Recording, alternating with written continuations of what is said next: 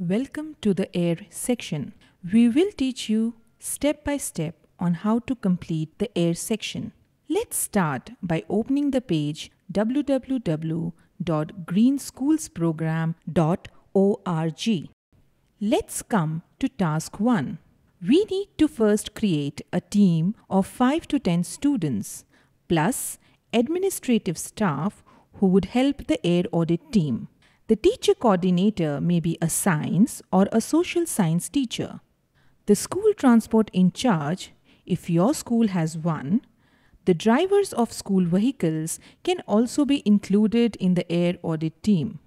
In the box given under task 1, fill in the name of the teacher, the administrative staff, and the name of the students who will be part of the air audit team. Do fill in the date when your team starts this exercise. Okay, now that we have a team ready, let us look at the responsibilities of this team. Task 2 will help you find out if the classrooms in your school are well ventilated.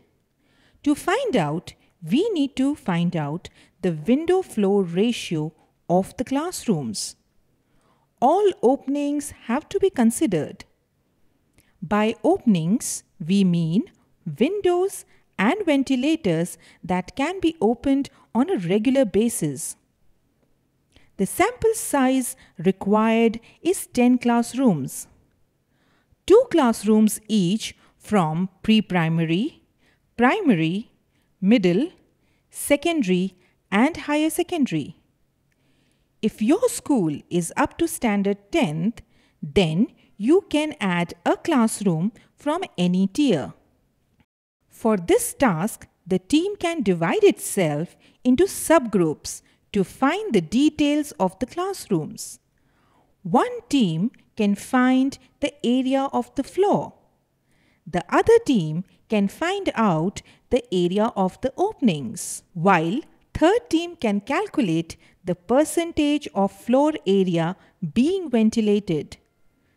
A team of students can find out the total number of classrooms a school has and then fill the data accordingly. Remember, as and when you find information, you can populate the section. Press, save, and resume later. Task 3 is a tabular representation to find out how eco-friendly the vehicles are in your school. For this task, the team can divide itself into many subgroups. 2 critical parameters will indicate if your vehicles are eco-friendly. One is the type of fuel used. Second, age of the vehicle. Please give the details of vehicles owned by your school. Details required are type of vehicle, fuel used, license number, if the PUC has been done. Does your school have authorized parking available?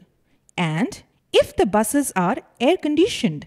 The next task is to find out how the students and staff of the school travel or commute to your school every day. It's a complete transport survey sheet where the record of each and every individual is taken.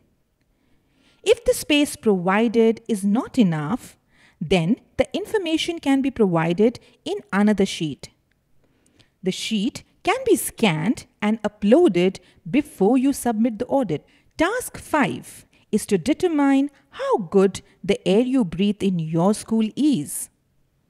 If students are suffering from any respiratory ailments, for instance, the class monitors can find out the total number of students suffering. If any from asthma, bronchitis, and subsequently record the number in the field.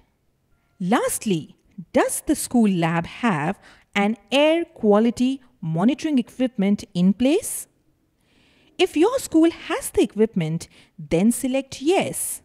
If it doesn't, then select no. Congratulations! Now you know how to carry out the Green School Air Survey. Every bit of information that you fill in this section will go a long way in educating students and schools to evolve and adopt the least polluting way of life. Take care and goodbye.